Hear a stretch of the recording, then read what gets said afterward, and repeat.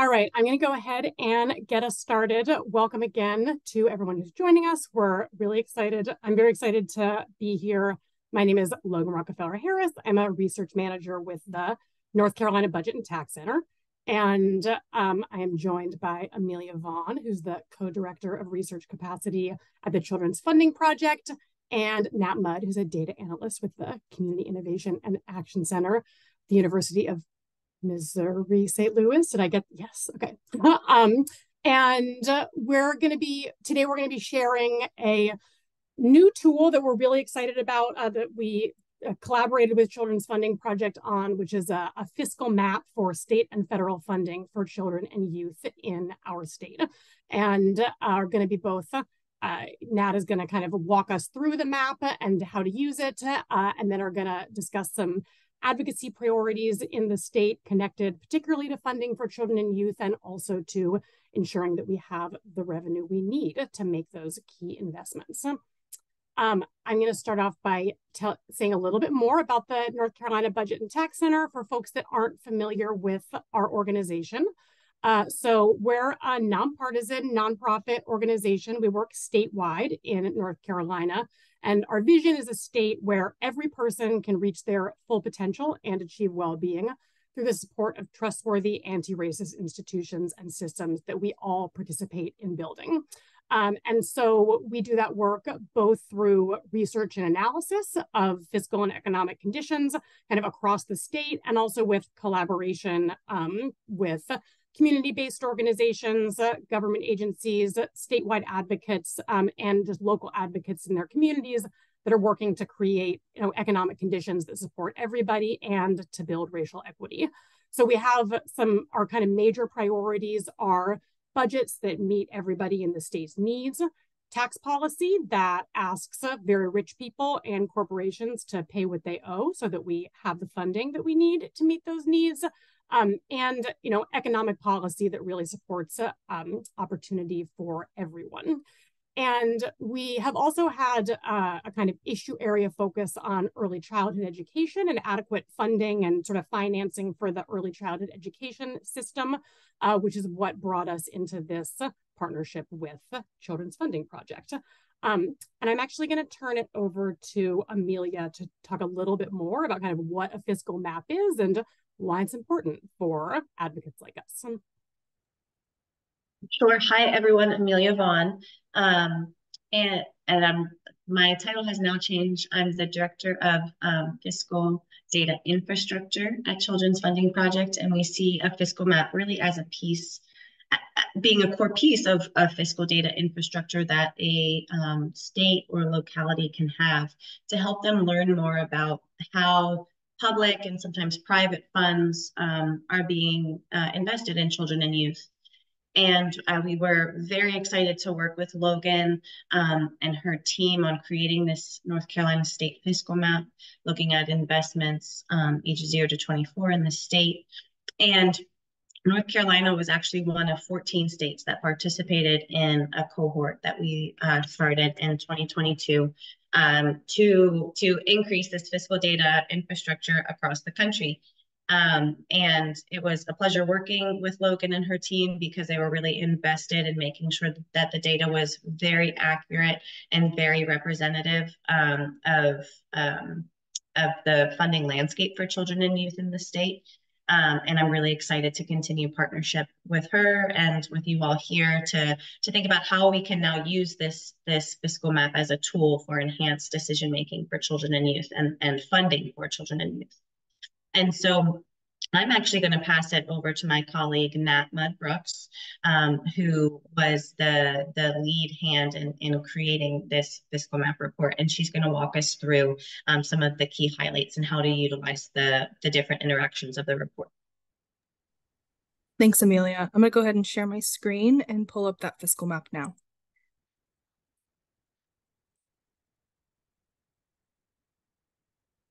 Great. And can I just get a quick thumbs up, Logan, that you can see this okay? Thank you. Okay, great. Well, as Amelia said, she did a great job kind of summarizing what is a fiscal map. And so I've been working with Logan and several other state budget holders to collect this data. And so I'm really excited to share it because it has just been a labor of love. And it's really, I think, a unique tool to be used by both advocates and North Carolina residents. And so this is just our introduction page, and you can see there's a bit of a table of contents over to the right. What you can do with Power BI is click on any of those. It'll take you to its respective page. And so I'll just dive into the fiscal map itself and highlight some examples of how you can use this, like as different types of advocates, and start to understand what the funding landscape looks like for our children and youth in North Carolina. But to start off with some logistics, there is a navigating the map page, which kind of walks you through how to use the fiscal map itself. And then also our final page is our methodology page. And so if you're curious about any of our parameters, taxonomy, that sort of thing, please refer back to this final page where it talks about what's included, what's excluded, and then some of our methodology of how we've coded things and how it's reflected in the map.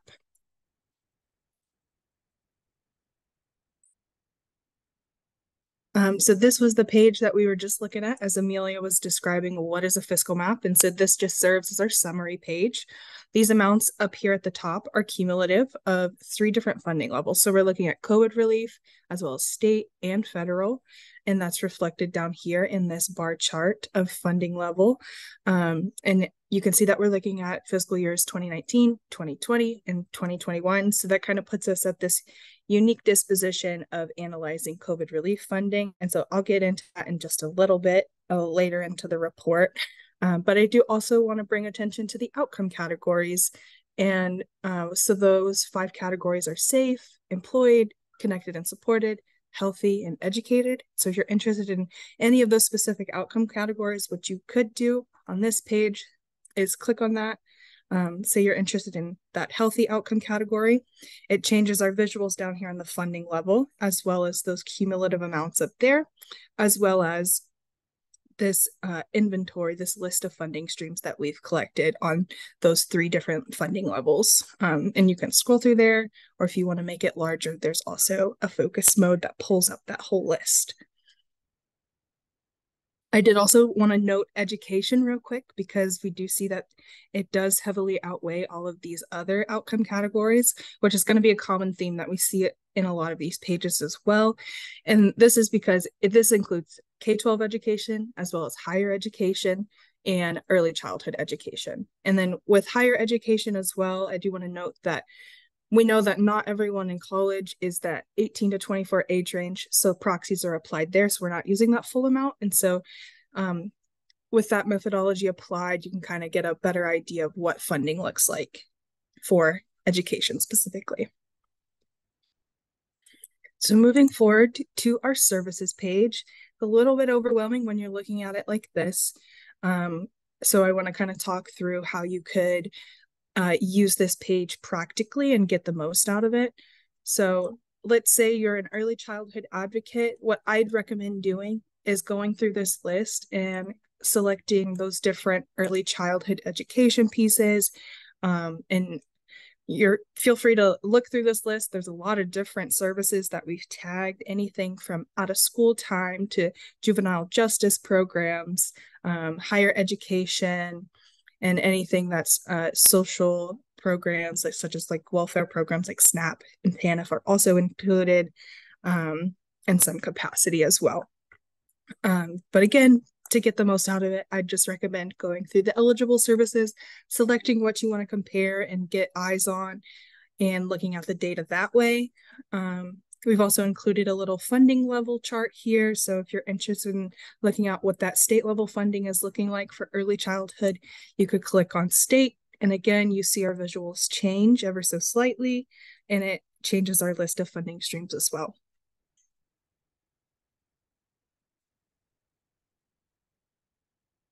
And moving along to our next page, this is how another way that we've kind of conceptualized visualizing the data looking at eligibility criteria as well as level of intervention. So these are all the same funding streams that are included on the previous pages, but let's say that you work with unhoused populations. One way that you could start understanding what the funding landscape looks like for this population is clicking on these different eligibility criterias over here.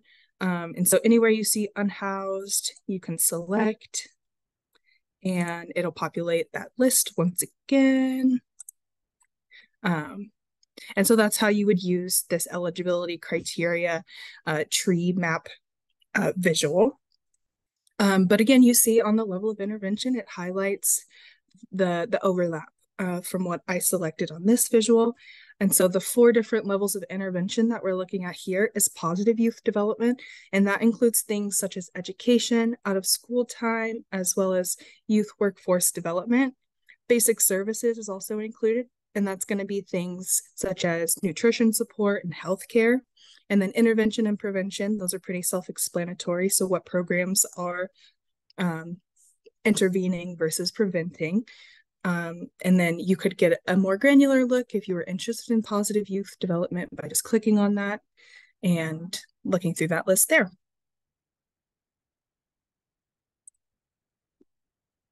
Now moving forward to our ages, this is just another way that we've categorized our data. We're looking at a few different age ranges here, and we've kind of divided it up by early childhood, pre-K, elementary and middle school, high school, and then beyond high school into college, workforce development, that sort of thing. And so that was the rationale behind these different age ranges. But with this data visual, we decided to look at the estimated count of funding sources versus an exact dollar amount, just with the overlap in a lot of those funding streams. They support a lot of different age ranges, that sort of thing. So let's say you're an early childhood advocate. If you wanted to start to understand what that funding landscape looked like for that group, you could go through, click on those ages and kind of get a comparison of those age ranges and the funding streams that support them. And now the next few pages, I'll just highlight briefly. They are individual fiscal year analysis. And so for fiscal year 2019, 2020, and 21, these next 3 pages all look pretty similar and just highlights what was going on in that exact fiscal year. So we have some population data and demographics to start to tie together some of the current outcomes of children and youth in North Carolina versus what was happening at that point in time with our investments. And so you can look through some of those population and data demographics and start to tell a story of what was happening at that point in time. And again, all of these data visuals interact with one another. So if you wanted to look at those prevention services, you could click on that little pie slice and it'll change our visuals just like on all the other pages.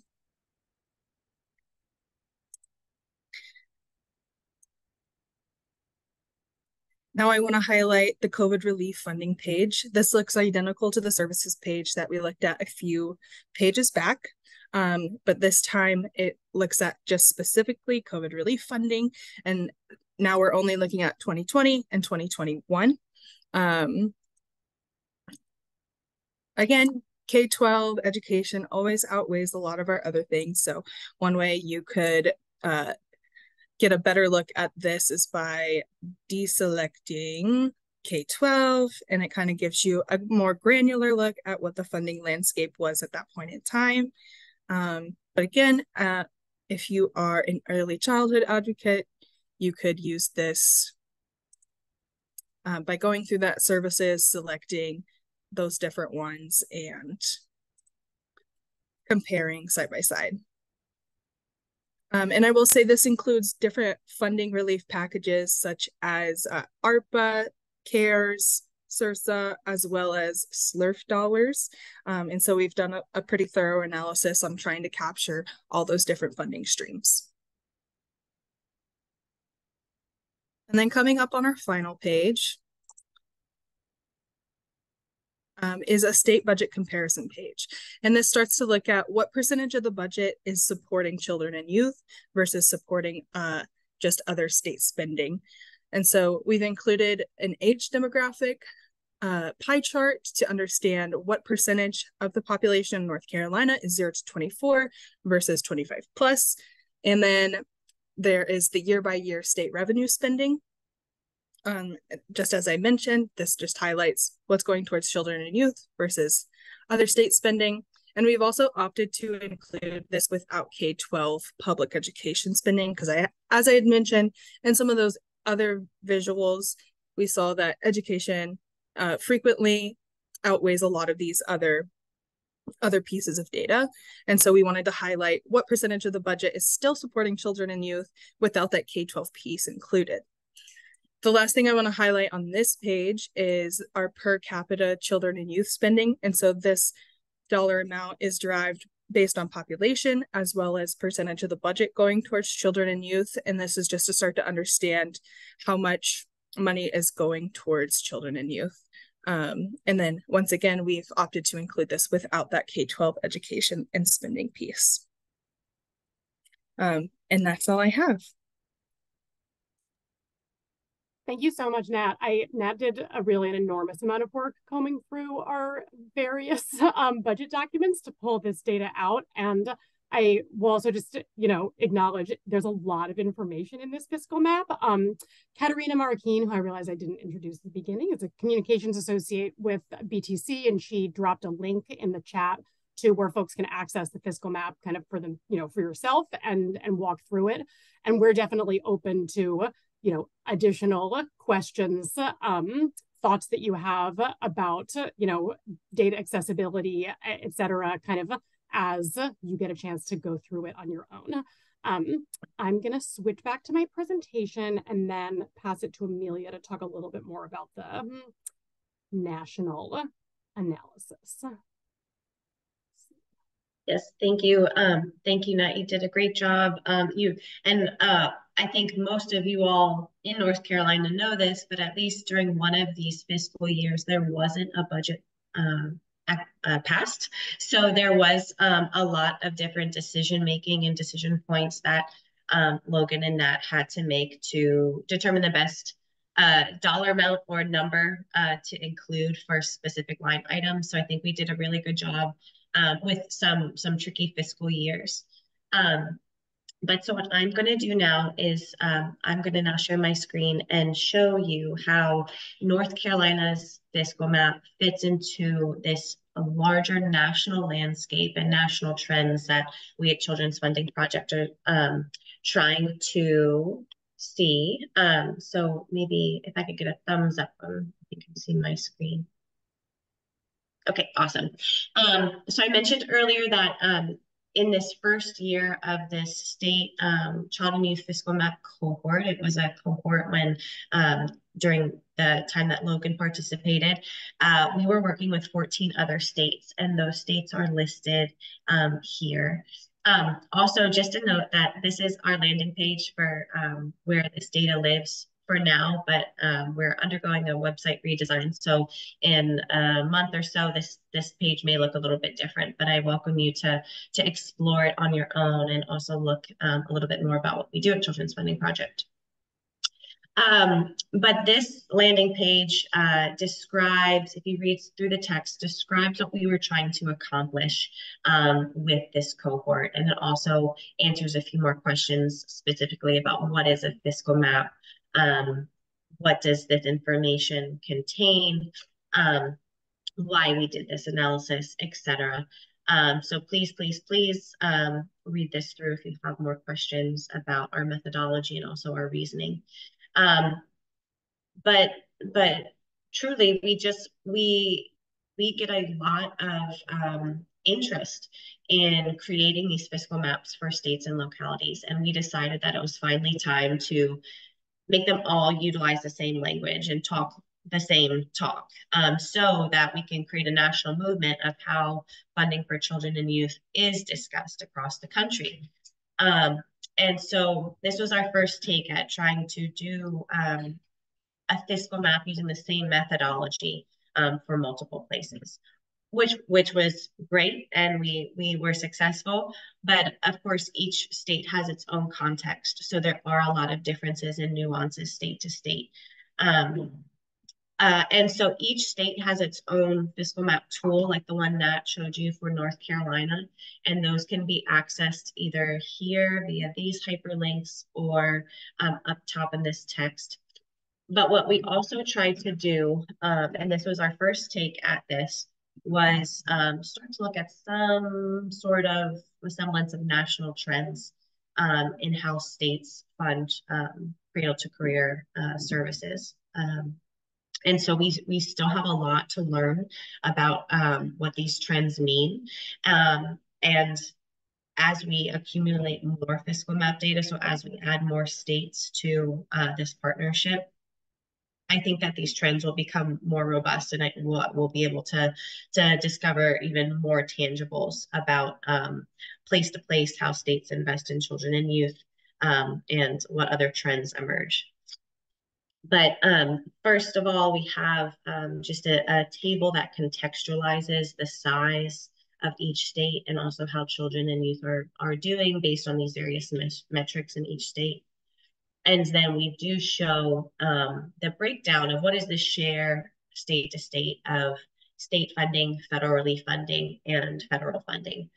And even with this visual, there's a lot to discuss because states differ by how much state funding versus local funding supports some of their child and youth systems, like K-12 education or child welfare, and that local piece is not captured here.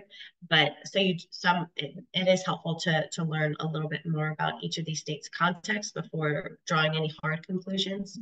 But overall, you can start to see kind of how states compare in size of budget, and then also the reliance of federal and federally funds, as well as pure state investment. And then if I can find my mouse, this is also made in Power BI, like the fiscal map that Nat showed you. And we did try to do a few more analyses that again, look at trends state by state. To not do comparisons of pointing fingers, but just to see what the differences are. And hopefully that will then unlock some future research around why are these differences here, and help us just learn more about state context. But this visual here plays off of the last page of the fiscal map report that Nat showed you. So the percent of state budget invested in children and youth apart from school, and that per capita investment in ages 0 to 24 apart from school. And again, the reason why we just pulled out that K-12 like big line item is because it's a heavy outlier. It's what the majority of all states funding for children and youth go towards is funding public education. And at Children's Funding Project, of course, we want public education to be fully funded, but we also are really try to take care in funding all of the wraparound supports that are necessary for children, youth, and families to thrive that happen outside of the classroom. So you can just kind of see the spectrum here of percent of state budgets that go towards these wraparound services. And what you can do is, if you're interested in learning more about North Carolina specifically, you can click on your state in the table, and then these dots show that it's so 15% of the state budget is invested in children and youth apart from school, and that equates to roughly $1,000 per child. Sorry, I'm getting over a cold, so I'm a little stuffy. Next, again, we just wanted to see that trend in funding. So this is looking at outcome category, and we all want to make sure that our funding is affecting child and youth outcomes. So this is just our start to categorize, okay, like what funding is intended to support the various outcomes. And then hopefully over time, as we can track the funding, as we can track the outcomes data, we can start to make some correlations between, okay, if we're increasing funding in specific outcomes that need support, is that moving the needle on those specific outcomes? And just to note that this is just the percent of state funds invested in these outcomes. So this does not include federal relief funding.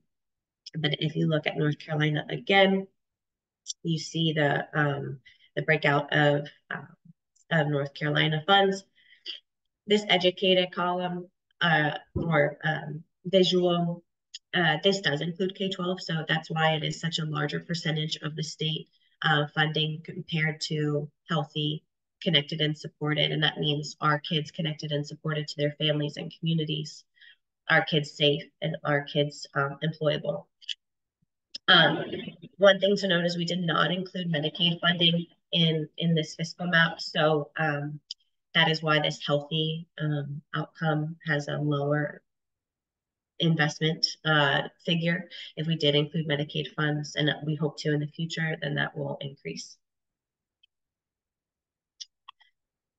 And then lastly, just a very similar look at all of the states' state spending, but now in those level of intervention categories. And this defines the intended approach that a funding stream is trying to have. Is it supporting positive child and youth development and their education from cradle to career? Is it providing a basic service that meets a basic need? Is it specifically intervening after an event has occurred, or is it trying to prevent a specific outcome? And lastly, again, you can see where North Carolina kind of stacks in that trend line. And similar to the state fiscal map, we do have a definitions page that tries to in more detail describe what we mean by outcome category level of intervention, and give some the sources of the data that we used for the demographic data. So I will pass it back to Logan, and then I'm going to jump in the chat in the Q&A and hopefully answer everybody's questions. Awesome. Thank you, Amelia.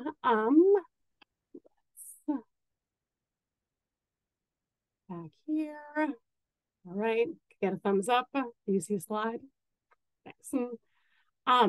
So I want to talk a little bit more about sort of how we are hoping to be using this data, and really how it connects to the advocacy that's going on in the state right now related to children's and kids that BTC is involved in with a lot of partners across the state. And I think that one aspect of this map that I'm hoping will be really helpful kind of going forward is being able to tease out federal versus state funding. That's something we get asked a lot from community partners when they're trying to understand kind of how to get investments made in their priorities. And particularly, this also really shows the huge impact that federal COVID relief funding had. Nat was talking about the various COVID relief packages that went into supporting children and youth, and most of that money, or a lot of that money, is either running out or no longer available. And that certainly connects to some of our advocacy priorities. All right, I'm stuck.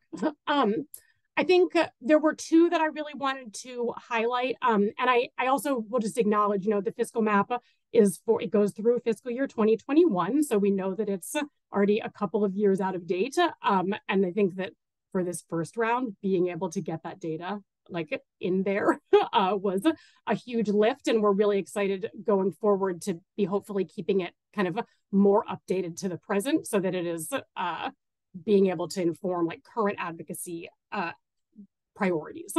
But I did want to shout out one priority connected to K through 12 education specifically is full funding for the Leandro Plan in North Carolina, which, for those of you who don't know, is and Katerina, thank you for dropping kind of chats in the link for folks that want to follow up more about these. Take a look at that. Is that the Leandro Plan is a plan to address the court finding over nearly 30 years ago at this point that North Carolina was not providing a sound basic education to every child in the state. And so that plan has been developed to remedy that. There's a really amazing coalition of advocates that we support called Every Child NC that have been doing work around this for quite a long time and are continuing to advocate for adequate and equitable funding, particularly for K through 12 education. And then we're also really focused with some of our early childhood partners. And I know I've seen some of those folks are on this call or on this webinar to get funding for compensation grants to early childhood educators, which have been supported through some of that federal COVID relief funding that I was mentioning, but is going to be running out it's essentially going to be running out in June. And so it's really crucial kind of in, this year during this legislative session to get state funding to make up for that. And again, there's this, group of early childhood advocates who've kind of come together under this Child Care for NC United for Change umbrella. And they also have an advocacy day planned for May that you can learn about in that link. But I also want to talk a little bit more about like revenue overall and current tax policy in North Carolina. We're called the Budget and Tax Center because we care about budgets and we also care about taxes. And I think it's sort of underlying all of this data in the fiscal map is how much revenue the state actually has in order to spend, in order to be able to fund all of the things that our kids need. And so I want to address the current policy context, which is that the General Assembly has actually passed policy that will steadily decrease our tax revenue over the foreseeable future by reducing tax rates through 2030. So one aspect of that is that currently on the books is that our corporate income tax will be totally eliminated. So it would be a 0% rate in 2030. And there are also plans to, or not just plans, there's policy to make deep cuts to our already quite low and flat personal income tax rate. And these policies have been passed, but new policies can be passed to change this context. And the impact that this will have on our revenue, the revenue available to the state will be really significant.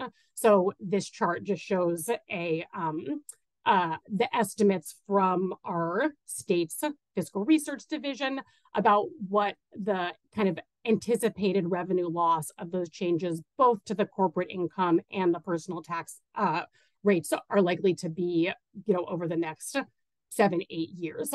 And their prediction is that by 2031, when these have been kind of fully put into place, our state will have, a revenue loss compared to what we could have if we kept our current rates of over $13 billion. And if you look at, our current budget is around $30 billion total. You can see that information in the fiscal map. It's a really large chunk of revenue.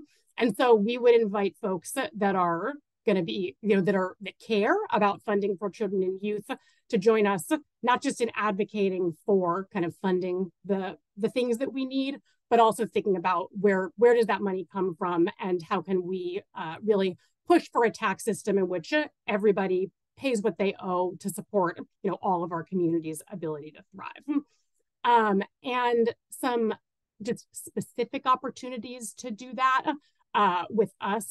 If you are the kind of person who likes to go to multiple webinars a week, I would invite you to attend our quarterly Making Connections webinar tomorrow. It's going to be a really good one with both our advocacy manager, Heba Atwa, and then a partner with the North Carolina Black Alliance, talking kind of generally about what the kind of how the NC General Assembly, our state legislature, makes policy, how advocates can try to affect that policy, and thinking, talk specifically about some of our advocacy plans connected to trying to keep the corporate income tax so that we can keep, some of that key revenue that we need. So Katarina dropped a link to sign up to that in the chat. If you have plans for tomorrow, you can sign up and get the recording and the materials, but would love for folks to join us there. And then further down the line, we have an in-person advocacy day coming up on May 22nd. May 2nd. Heba, our advocacy manager, would be so mad at me if she knew that I said that date wrong. It's going to be on May 2nd. It's called Our Dollars, Our Future. This is the second year that we've held this event. And it's really going to be an opportunity for people to come together from across the state. We're able to provide some support with transportation if folks need help getting to Raleigh. This is going to be an advocacy day in Raleigh where people are sort of talking about what their vision for a state budget that really supports, their community needs looks like. And certainly we would include really robust funding for children and youth well-being in that, but we really want to hear about your priorities. And there's going to be a lot of kind of different opportunities to not only meet with legislators, but also think of kind of creative ways for us to share that message broadly. All right. I am going to pass it back to Amelia to talk a little more about the future of this exciting world of fiscal mapping. Yes, thank you. And we're getting a lot of great questions in the chat, and I'll try to answer those as we go through. But so our engagement with Logan and her team is not done. We'd like to continue the partnership and sustaining this fiscal map practice, like I said, as a part of fiscal data infrastructure in the state. And so the ways that we would like to continue this engagement is to help Logan and her team institutionalize this fiscal mapping process. So that means, really coaching Logan and others about how to update the data over time. Hopefully that, we've seen in some states that lead to then data sharing agreements or legislation even for sustaining fiscal mapping and codifying it. Additionally, so once a state has a fiscal map, we find it's really, really easy then for localities within that state to use the state map as a template for creating their own fiscal maps. Excuse me. And then again, because they're then speaking the same language and using the same methodology, there can be enhanced state to local alignment about, talking about how funds within the state are then being parsed out to different counties and cities across that state. And so we'd be certainly happy to support any localities here that are interested in fiscal mapping, talking to you all about how to utilize the state map for your own fiscal mapping efforts. Also, the fiscal map is just one piece of what we call strategic public financing activities for children and youth. So another piece of fiscal data infrastructure is having a cost model or cost estimation tool for how much goals for meeting goals for a specific service for children and youth actually costs. And in that way, between the fiscal map and the cost model, you can learn, okay, this is how much we're currently investing. And that's what the fiscal map shows us. The cost model tells us what needs to be spent in order to reach our goals. And then that gap is your goal dollar amount to have in mind to launch a revenue generation effort. But as Logan just mentioned, the revenue generation may be tough in North Carolina over time. So, I think if some of that legislation does pass, then to update the fiscal map data yearly is going to be a really important advocacy tool to show and to make the case for how changes in the state revenue is affecting how children and youth are supported in the state. And it can, hold accountable or at least show how funds are being, how specific services are being affected by that change in state funding. And I see in the chat some questions and ideas for like what are some keywords and phrases or talking points and handouts. We would I would also be very happy to make some like a takeaways document with Logan and that to be able to be used with their the advocacy efforts that are happening in the state now and for other local groundwork grassroots organizations to be able to utilize. But I think, like, for me, one of the biggest conclusions is that the federally funding in 2021 was about 10 billion, for 2020 and 2021 was about $10 billion, which was a third of the 2021 budget. When that is no longer available and if state revenue is also changing, then that summary page that Nat showed you in the beginning is going to look way different, and there's going to be a much larger reliance on federal funds. And then it's, those services and supports aren't going away for kids, or the need isn't going away. So then how are they going to be funded, and how are we going to meet those needs of kids when the money's not there? So I really hope that the fiscal map can be utilized for your own advocacy and having these difficult conversations and making the point that more funding for children and youth needs to be generated. And then if you go to the next slide, please, Logan. So we also had a question about what are the other states that we're including. So Logan and team in North Carolina was a part of Wave 1, which has been our largest wave to date.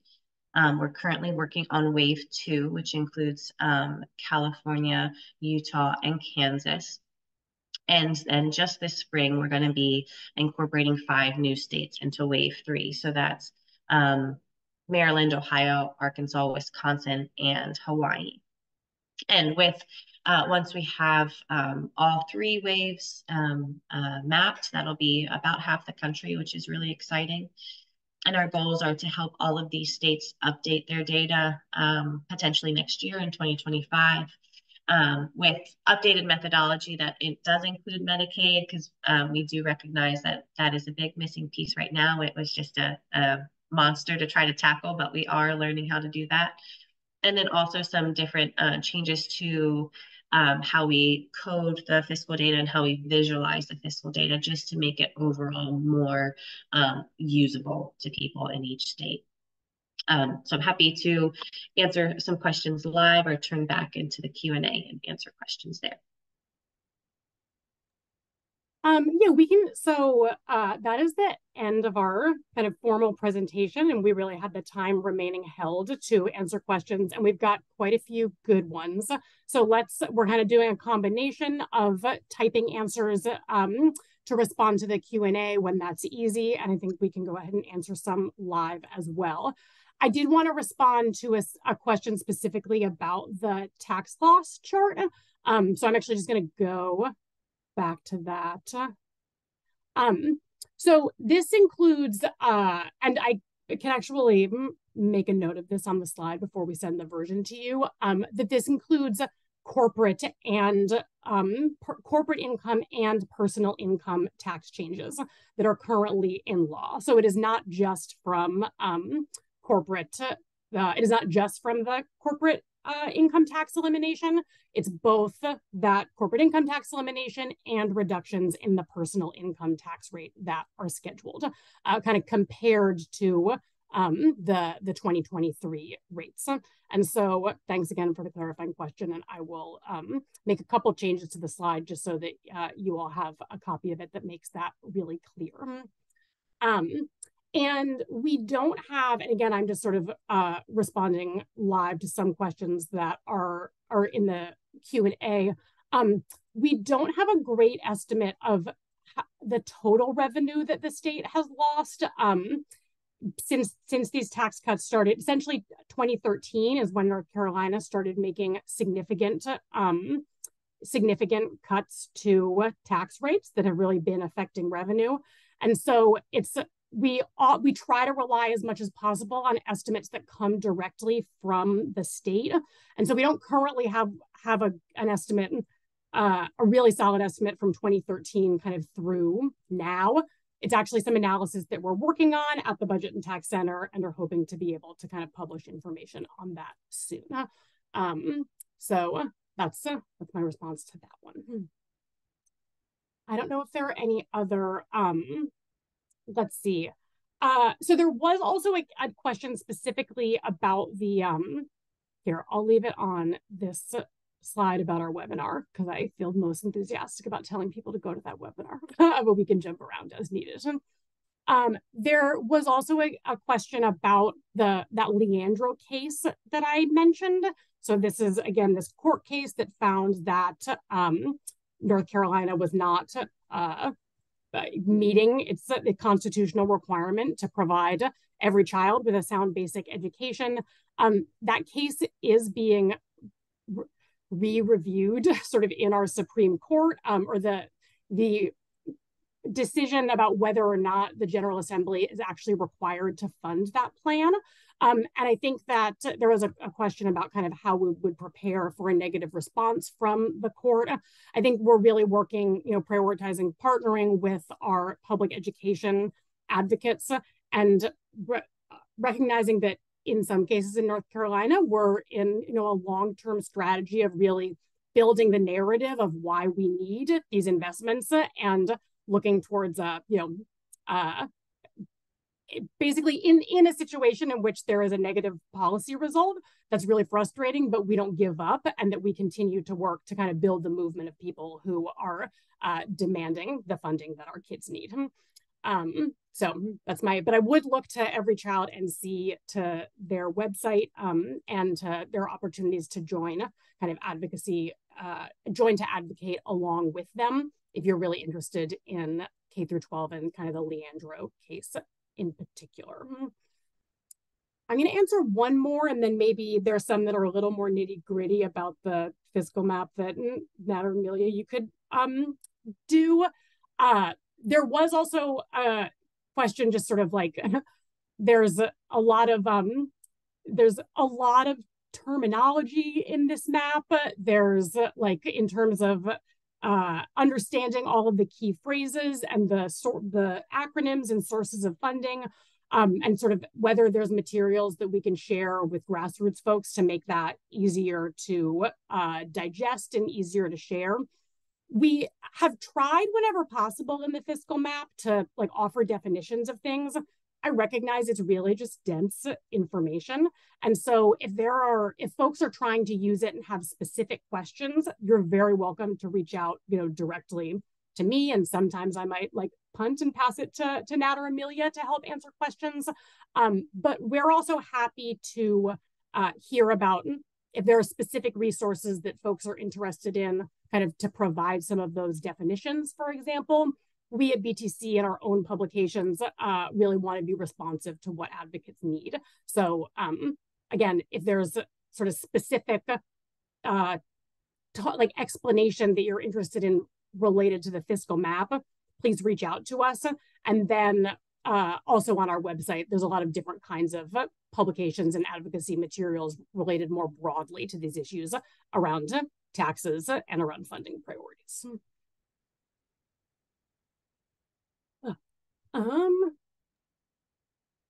Go ahead. Look, I can answer some questions that Tom posed. So to make state comparisons, is there somewhere we can find per capita numbers for the budget components? I hope I'll answer this correctly, but we only did a per capita for the state investment in children and youth ages 0 to 24, and not breaking that down by parts of the budget components that, specific services for that age group. But if you want to make state-by-state comparisons, you can either look at the national analysis, and a little Power BI hack. If you, I showed you how to click on North Carolina, and you can see their dot of the trend line show up. If you hold the shift button, then you can select multiple states and see their state budget comparisons, or you can just pull up each state fiscal map and that state budget comparisons tab and look across the state. So that's how I recommend doing a comparison of the states. I hope that answers your question. And then to add more states to our partnership now that the infrastructure has been developed. So our goal at Children's Funding Project is to have the whole country mapped, to have all 50 states with this fiscal map infrastructure. And so it's just going to take some time as we build out that capacity internally, and then also build readiness and capacity with all 50 states. And so I think that our practices are being refined over time, and we're just adding individual states as they're ready, and as we're able to add more to our partnerships list. So again, hoping to reach all 50 states and then to keep those all living. I just don't know exactly how long that will take.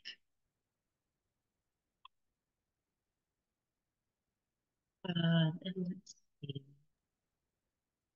I think for some of the questions around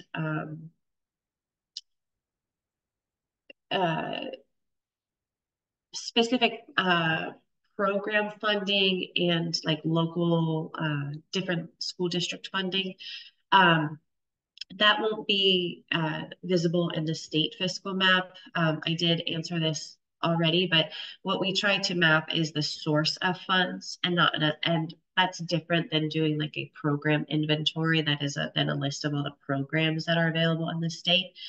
But if you are a provider, or if you live in a locality and you're interested in learning about what funds are available for your type of service, then that's how you can utilize that eligible services page and say if you were a out of school time provider, or if you were a direct service provider for foster involved youth, you can click on the specific services that you may be providing and see what funding streams are available. One, to see if you are accessing all potential funds, and if there's some way that you can better utilize them or receive those dollars if you're not receiving them already.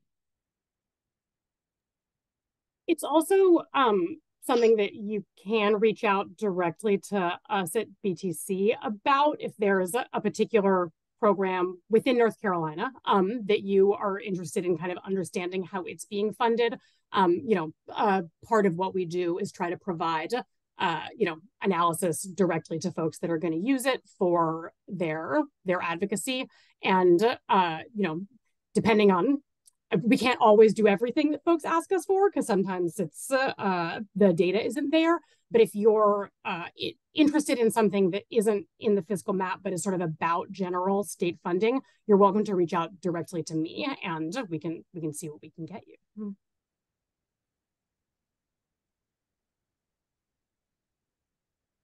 And I think we've answered the questions that taking a look. I think we've done our best to get to everything there was, one more question about K through 12 education funding and sort of how that relates to school districts, and whether it includes like rural or small county supplements. So yes, the state education, K through 12 education funding would include any like supplemental district funding that's coming from the state. What this doesn't show you is how that breaks out by school district. So really, this is at the total state level. We have, there's almost 100 school districts, because there's, I actually don't know how many there are, but there's more or less one school district per county in North Carolina. And so this isn't showing, it broken down by district. And it's also not including, this is something that, Amelia and Nat have mentioned, but I think it's especially important to like hammer home when talking about K through 12, is that it doesn't include local funding. So there are also, significant local funds that go into K through 12 education. So again, this is really more about seeing that overall picture rather than like the district level. But okay, I see Yvonne in the chat saying there are 115 school districts. So we have someone who is more of an expert than I am for sure on that question. But again, Every Child NC has done some really good analysis around like district level funding and kind of what districts would see if the Leandra plan were fully funded. So I would definitely look to them as a resource. And I would also again, you're welcome to reach out to us if you have kind of data questions that haven't been asked yet. And I think with that, I'm going to draw us to a close. So I will, my email was on the first slide, but I'm just going to bring it up again here. Here's my contact information, as well as kind of our general contact information at the Budget and Tax Center. As Katerina has been saying in the chat, but we are going to send around the recording, a copy of the slides, and just, a kind of summary with key links that we've been sharing. And what we would also love from you is, as you're using the fiscal map, to kind of be in touch with us again about how you're using it, if you have ideas for improving it, as we keep working with Children's Funding Project on kind of the future years, we want to make it like as useful as possible. Any last words, Nat or Amelia, from you? Okay, well, thank you so much to everybody for joining us. Have a wonderful rest of your day. We hope to see you at a Budget and Tax Center event before too long.